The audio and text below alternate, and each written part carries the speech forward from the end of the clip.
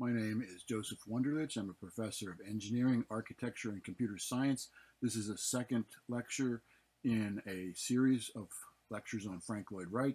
We go very fast through these. I expect all students to come back and look at them, go down, look at the links, and read a little slower through this than we're going to go through in this narration. This is the second part of the lecture series that covers ages 20 to 33 from 1887 to 1900. This is when architects are getting jobs, many jobs right after the Great Chicago Fire, so there's many opportunities there. Then he has his wife Kitty, meets her very young, she's only 16, and then when she's 18 they marry, they both then they have 5 children together. His mentors are mainly Joseph Silsbee, and then Louis Sullivan is a huge influence on him. And then Oak Park is where he's living, and he builds his home and studio with a loan from Louis Sullivan, private loan, even though he's working for him. And then this is where Frank Lloyd Wright begins his organic architecture, or the roots of it. These are the majority of the references that I've used for these this lecture series, and they're worth taking a look at each of them individually when you have time. A quick review of part 1. So let's recall his earliest influences up until age 19. His mother and father, certainly, and a Unitarian family and the farmland he grew up in. His mother's teaching using the Froebel methods, and Froebel, long before Frank Lloyd Wright was even born, developed in Germany these methods, and he himself was influenced by Asian things, as Frank Lloyd Wright would later be. So there's 2 connections to some of the Asian influences in philosophy that you could see in Frank Lloyd Wright's work. His father was a musician, and that's what he ended up being most well known for, and publishing. And then Frank Lloyd Wright would have music in his school that he eventually opened in the Fellowship, and would put pianos in many of his designs. Now Maria Montessori is shown here in parallel, but she did not directly influence Frank Lloyd Wright because she was not of age to do that yet. She did her developments in parallel to the time Frank Lloyd Wright did, but she was also influenced by Froebel methods. And so I have this future designers parallel paths there with Frank Lloyd Wright and Maria Montessori.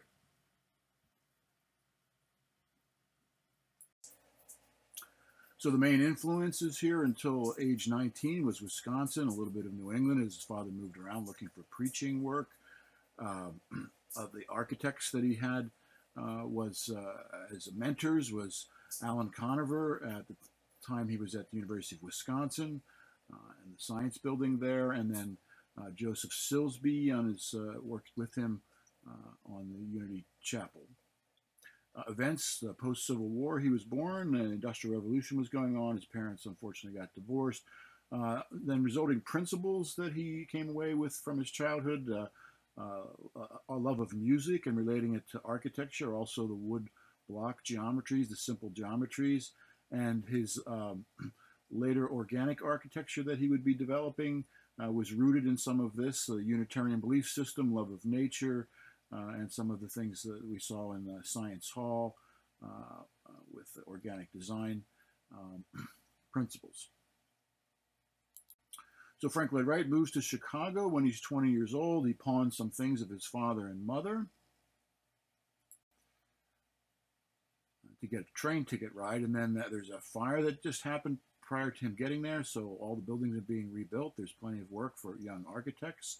He initially works for Joseph Silsbee, that he had previously worked with. Here's a first project here of a private school, a progressive private school, one of the first co-ed boarding schools by his aunts. Silsby was also a friend of the family too, so that's how he got his first work. Then, very important mentor, he approaches Louis Sullivan, and he loved that he was the way he thought and really wanted to work with him. Louis Sullivan was mostly a commercial versus residential home building. He was a commercial architect, high-rises, known as the father of high-rises. A number of very popular buildings, some of the early high-rises, Auditorium Building in Chicago, Wainwright Building in St. Louis, 705 Oliver Building, St. Louis, the Guarantee Building. And so Frank Lloyd Wright was worked on some ornamentation on the high-rises, but soon worked mostly in residential projects, which was not a big part of the firm. So they let him take that over. After a while, he worked his way up. He rose to chief draftsman in charge of 49 others. He would refer to Louis Sullivan as his Liebermeister, the dear master. He was given a 5-year contract, and then, I have it in red here, at age 22, asked Louis Sullivan for a personal loan to build a house, and he got one. I also met his wife, Catherine Tobin, who was 17. He met her when he was 21 at a church social. They were soon married, had 6 children.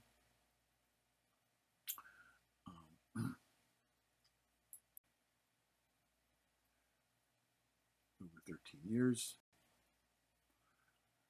And so Frank Lloyd Wright is now in charge of residential projects, and partly to pay back the loan, the personal loan,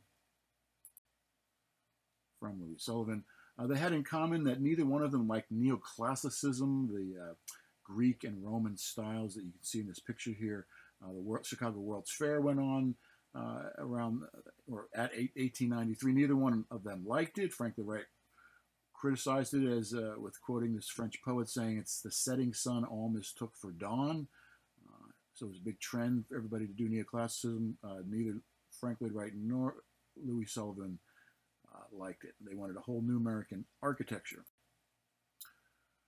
He did, however, like the Japanese, Frank Lloyd Wright liked the Japanese pavilion that he saw at this World's Fair in Chicago, a replica of the Ho-Oden Phoenix Hall in Japan. He was also very interested in Japanese woodblock prints and would have quite a rich understanding of Japanese culture and art from an early age.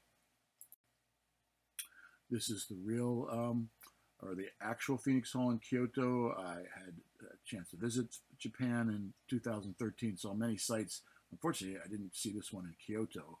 There's 60 sites. We did spend a week and a half in Kyoto. I should have taken the time to go to this one.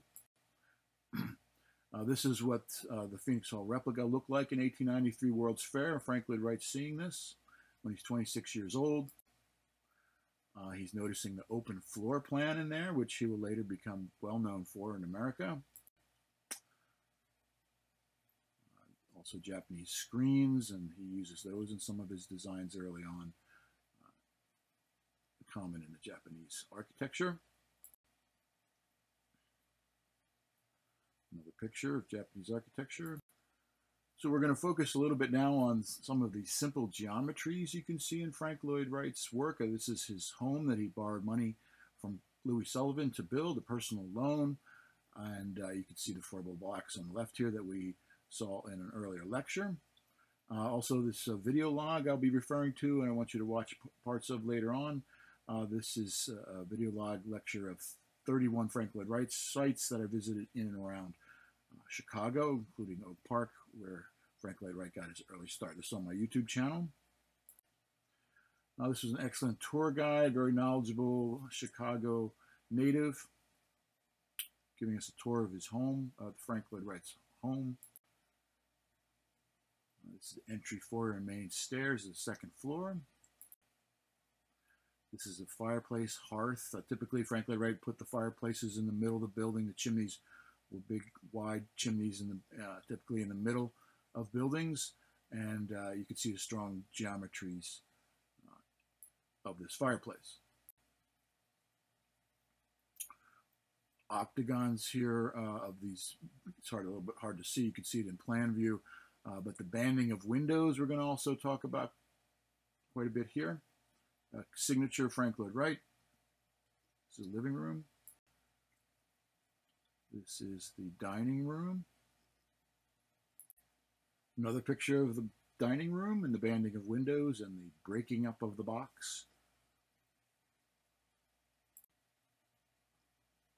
This was the only bathroom for everybody in the house, including the 6 children, but it's very nicely lit with natural lighting. This is a picture I took. You could see the light coming in indirectly around this little alcove of the south-facing window. It also provides privacy. Here's the master bedroom. Another picture of the master bedroom. Tall ceilings, geometric shape of the ceiling. This is a nursery. This is the children's bedroom with the boys on one side and the girls on the other. It was initially his studio space. Then he started building a studio addition for himself and his employees. This is where you come in the front entry and you review plans with the clients. Tour guide showing how that worked. This is where the secretary sat at the entry. This is the main studio space and one of the drawing tables. This is my son. That's actually a safe in the background where they kept things. You see one of these also in the Roby House down near the University of Chicago. We'll talk about later. It's a 2-story open atrium in the studio space, letting in very nice natural lighting. And then this quote, part of it says, it's by Rudyard Kipling, saying, "Now, mark my word, we'll build the perfect ship." Now the playroom edition. This is a very interesting space. You can see a balcony up above. The children would put on plays up front, and the parents and guests would sit up in the balcony. There was a piano built into the wall, and there's a stairwell going down behind the playroom, and you can see the piano up above, and it actually allowed the music to flow through the house, as well as efficient use of space. In this slide, you can see the fireplace in the playroom and the influence of the geometric shapes of the foible blocks of his youth. Here you can see the tour guide pointing at a collection of foible blocks. It's another picture of those. And from another angle. Here's the barrel vault. You can see the simple geometry of that. Let's take a look at some simple geometries in designs by other architects. This is a barrel vault in what was a chapel in Windsor, England, near Windsor Castle, actually Old Windsor. It was in a boys' boarding school that was converted into a hotel that we stayed in. Here's a barrel vault in Kyoto, Japan in 2013. The previous one was 2014 in England, Windsor. This one's 2013 in Kyoto, Japan. Take a look at the brickwork there, very detailed. This barrel vault is in Germany, in Zell, Germany in 1992, a long time ago, where my wife and I visited Zell, Germany.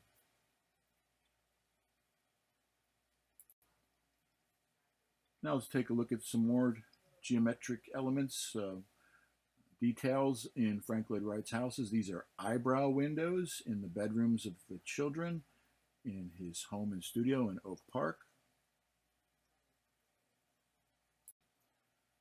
Now maybe consider it for your own design. So this is something I did in my Pennsylvania residence. You can see the eyebrow window. There's a more close-up view of from the interior bedroom, one of the bedrooms. And this is from a lecture here that I encourage you to come back and click on. This lecture on interiors in a materials and methods course that I taught, and you can see that on my YouTube channel. Now let's take a look at some strong, simple geometric shapes used by Frank Lloyd Wright. Some samples throughout his career, even though we're focusing here on his early life. Let's look at some at later stages in his life. So you see here at age 22 the influence of the triangular shape, strong geometric, simple geometric shape. Then at age 26, the octagon and these what are called bootleg houses we'll talk about in a minute. Those towers are octagon in plan view. This is a strong, simple geometric shape of a square, of a cube in the Unity Temple, very famous design of Frank Lloyd Wright in 1905 when he's 38 years old. You can see more on this. So this slide's from my lecture series on architecture theory. That's a whole separate course taught in architecture theory. Also in that architecture theory class, here's something he did at age 60 in 1937. This is the Hannah Honeycomb House on the campus of Stanford University. It's a hexagon shape. Here's another hexagon shape in, this is out in western Pennsylvania near Falling Water, called Kentuck Knob. Here's a circular shape. This is the Guggenheim Museum in New York City. When he's 92, or he actually died before its completion, but he designed it when he was very old in 1959. And then consider some simple geometries for what you're doing. So you can see I had an old farmhouse and I wanted the same simple geometry coming out the extension. You can see on the left the before and then the after on the right. Now, back to the timeline here and the focus of this particular lecture. So his 20s, Frank Lloyd Wright in his 20s, he's working for Louis Sullivan. He's doing very well. And however, he starts doing some bootleg projects that aren't known by the firm. And so it's presumably to pay the bills that he has, the private loan to Louis Sullivan. Plus he has some extravagant tastes also, Frank Lloyd Wright. So he builds these, gets commissions for these two bootleg houses. There's actually a third also. And you can see the influences here. It's Victorian era, but he doesn't like all the frill of Victorian, including all the gingerbread, typical Queen Anne Victorian.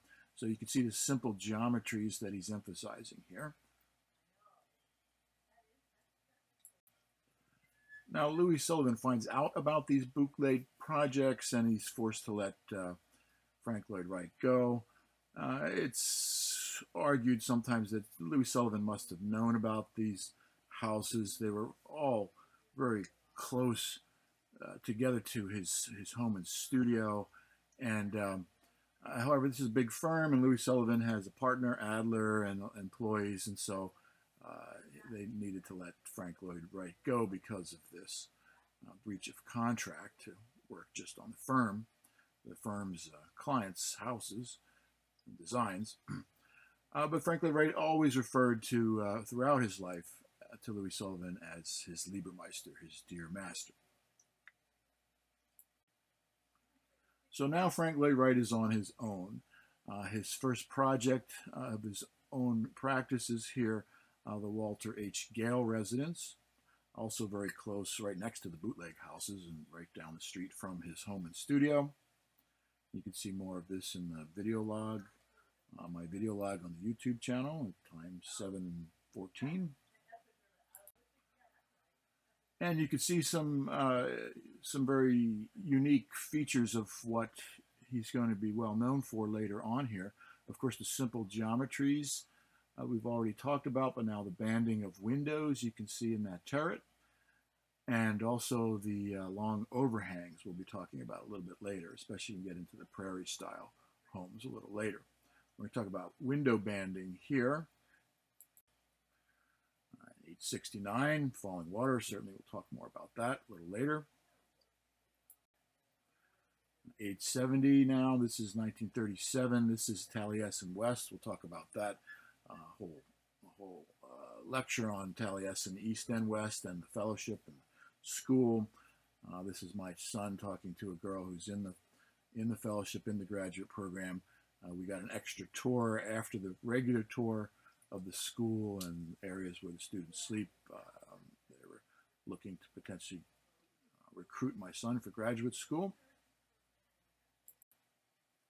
This is when he is age 83. This is a 1950 design that's called Muirhead Farm, and it's in a somewhat obscure location in Hampshire, Illinois, northwest of Chicago.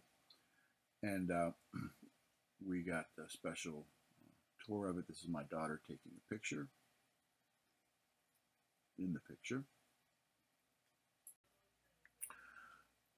So now this is from my interiors lecture on YouTube channel. It's also, you can find it in my architecture theory lectures. But the idea of openings and the banding of windows and the principle here involved. So a window wall allows more daylight in views and it visually expands space beyond the physical boundaries. And you know, if you weaken the corner, it also opens up the house so you can band and wrap around the corners. And so you can read on here of the principles involved. This is a little more on the theory too. As an opening expands, it opens a room up to a broad vista. The large scene can dominate a space or serve as a backdrop for activities. More on banding windows. So come back and take a look at this video on Engawas, and we'll speak a good deal more in other lectures about the Japanese influence on Frank Lloyd Wright, including him going and living there and designing there for a while, for 5 years. And so the Japanese, it's very much part of their design, architecture, and the philosophy of life, the inside, outside of the Engawa and how that works. Essentially a covered porch, but a usable covered porch throughout the year. This is in my own design here, so I wasn't thinking specifically of Frank Lloyd Wright when I did this, but I had studied him for a while amongst other architects and throughout my life. So this is in the year 2000. First studying architecture and competed in architectural competitions starting in high school in the 1970s, and then began college in '79. So this was not a new thing to me, a new idea, but the banding of windows, Frank Lloyd Wright certainly pioneered that. So this is a project of mine. This is another project I had in the late 80s, beginning of 1990s, where I renovated and put these skylights in a home. Designed that and built it myself. Although the Walter H. Gale residence that he designed when he was 26 years old was the first commission of his firm that he created after leaving Adler and Sullivan, this design here, the Winslow residence, was his first major commission for a much larger sum of money.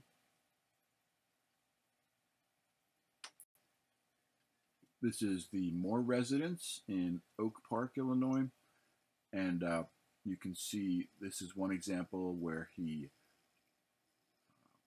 turns away from the road. Traditionally, houses at this time or earlier faced the road with a porch, and horse and buggies went by not too long before this, or actually at this time also.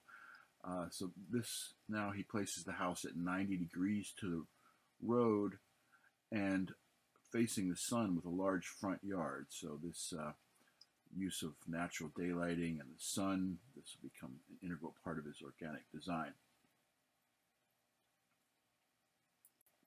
We're taking note of the Japanese-inspired designs of Frank Lloyd Wright and drawing some conclusions about the early influences and how Japanese architecture affected his designs throughout his life. Here's another one of those examples, the Chauncey Williams House residence in Lake Forest next to Oak Park.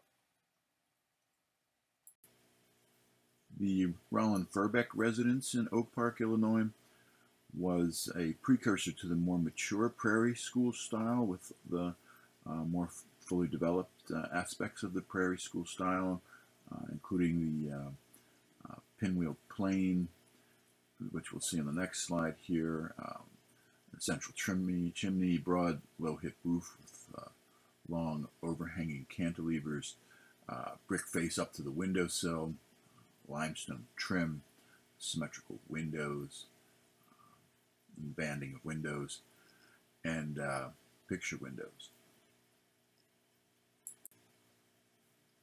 And so here you can see the cruciform, the pinwheeled planes that in this design will be showing up later in the more mature, around 1901 Prairie School style of Frank Lloyd Wright designs. Now, I'll be coming back frequently and looking at Japanese influences, and so in this time period you see this design here, the S.A. Foster residence in Chicago, and you can clearly see, if you're familiar with Japanese architecture, the front gate that you look at there is very similar to the Japanese torii gate, Shinto shrine, or Shinto religion, symbolizing the entry from the human world into the spiritual world. Also, you see Asian influence in the way the roof gable ends extend out in a point, not the roof line doesn't follow the same distance in the eave of the gable there. It stretches out at the top. This is the Edward R. Hills residence, another example of some Japanese inspiration. This house was paid for by Mr. Moore of the house in the background that you can see as a wedding present to his daughter and future son-in-law. And here's a look at that same house from another angle, seeing the roofs that clearly look to be Japanese influence.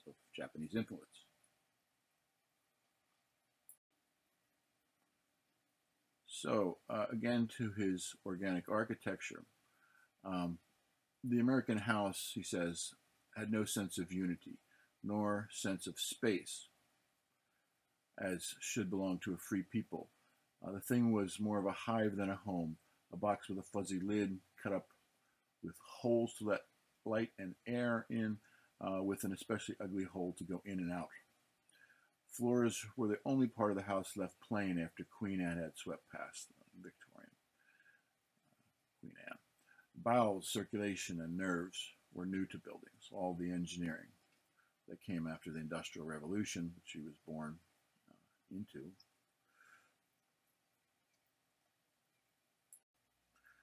And then he reminisces to the simplicity of his farm life, and he says, all this seemed affectation, nonsense, or profane.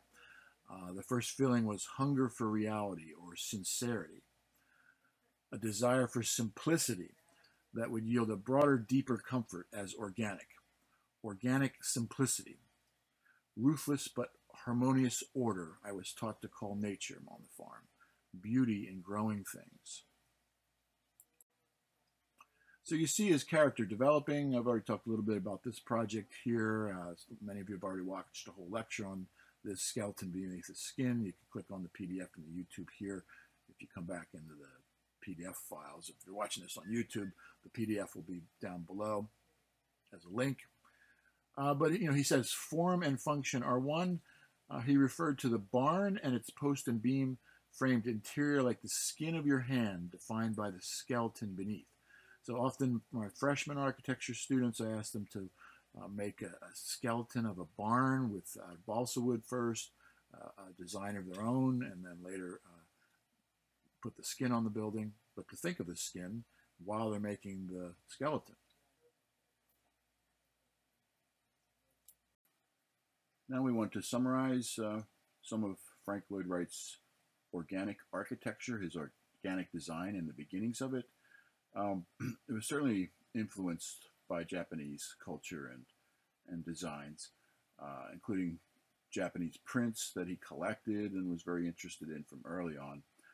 His visit to the Japanese Phoenix Hall Pavilion in the 1893 Chicago World's Fair, and then later he'll visit and design and live in Japan for 5 years.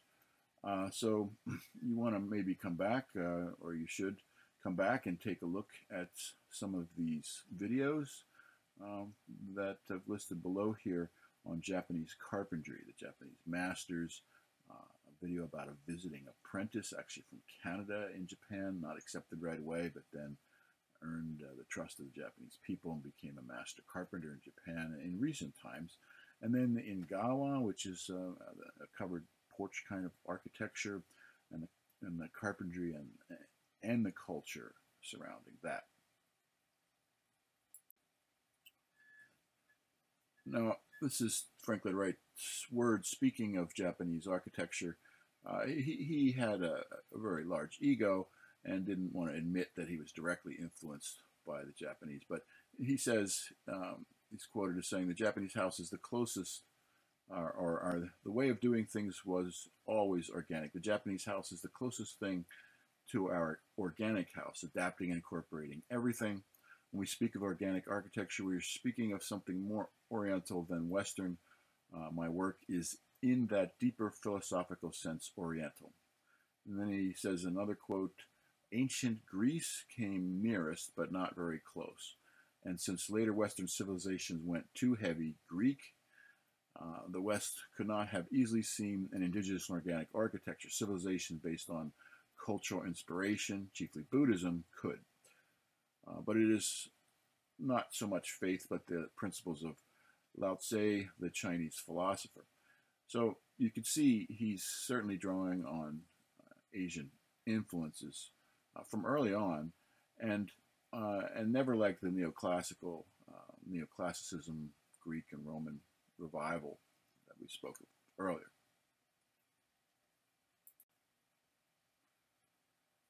So you can see some of the influences in what he saw in the pavilion at the World's Fair, and then in his own designs you see in the bottom here that we just discussed. He goes on to say that sense of the organic, Japanese art knows this. The word edibori means a formative arrangement of the branches of a tree. We have no such word in English. There's a picture I took in Kyoto of a tree. A little closer picture of that. And you certainly have seen with bonsai trees how they train the branches and guide them. Very, very old, hundreds of years old actually, some of the bonsai trees. And I'm sure this tree had some special pruning.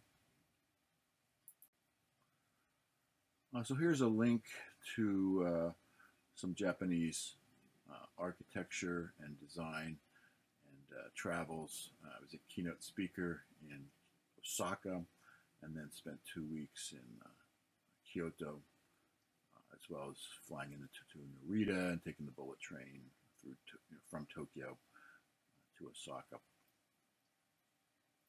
And most likely you're going to hear a whole separate lecture on that. Again, we summarized the influences on his organic architecture, the Wisconsin farms, the Unitarian love of nature, God and everything, his mother's 4-block teaching, his father's music and preaching, his mentors, architect mentors, Conover and Silsby and Sullivan, Japanese things, and then soon we'll see arts and crafts from England and America, and also soon a succession movement from Austria and graphic images, and then later social engineering with Usonian House, initial Taliesin Fellowship. And now that we've discussed the influences on his organic design, his organic architecture, I want to put it into a philosophy. So he states a sense of organic is indispensable to the architect. Knowledge of form and function lies at the root of the practice. Where else can we find the pertinent object lessons nature so readily furnishes? Then he says, by organic architecture, I mean an architecture that develops from within outward in harmony, as distinguished from one that is applied from without. More on his philosophy. Nature had become my Bible, grown form in realm of human spirit, a form more naturally significant of idea and purpose. And so he's opposing neoclassicism, senseless excess. All the modern architects did, but he was very different than the other modern architects. Senseless expediences. He also opposes Victorian ornamentation and compartmentalization. Right, the open floor plan breaks up that he initiates in American architecture. He's seen it in Japan, Japanese architecture. I haven't been there yet, but he's seen it. True ornament had to mean something, integral ornament. Building plasticity, like skin surface defined by skeleton. Aesthetic and structure become one. Form and function are one. Symbiotic, not one before the other. More like the yin and yang. Entry, the compression, embrace, and release. That's also going to be one of the design principles we're going to talk about in a second. Comes after the philosophy. And then he says, I don't build a house without predicting the end of the present social order. That's speaking much more of just the building. Much more than that. So then he's defined them all here, his design principles of his organic architecture, based on, we first looked at the influences and all that, and then as a philosophy. Now these are actual design principles. So what do you do? So, and this is, he states them in order here. Simplicity, true value of any work of art. Few rooms, openings as integral features of the structure. Excessive love of detail ruins fine things. Decoration is dangerous unless you understand it. Fixtures assimilated into the design of structure is what he wants. Furniture built in. Designs the furniture built in. There should be as many kinds of styles as there are kinds of people. Right? So he's not buying to one specific genre, and he recreates himself and the designs many times throughout his life. The building should appear to grow easily from its site and be shaped to harmonize with its surrounding. That's a very harmonious or green kind of organic thing to do. Go to the woods for color schemes. Use the soft, warm, optimistic tones of earths and autumn leaves in preference to pessimistic blues, purples, or cold greens and grays. Bring out the nature of materials. Reveal the nature of wood, plaster, brick, or stone.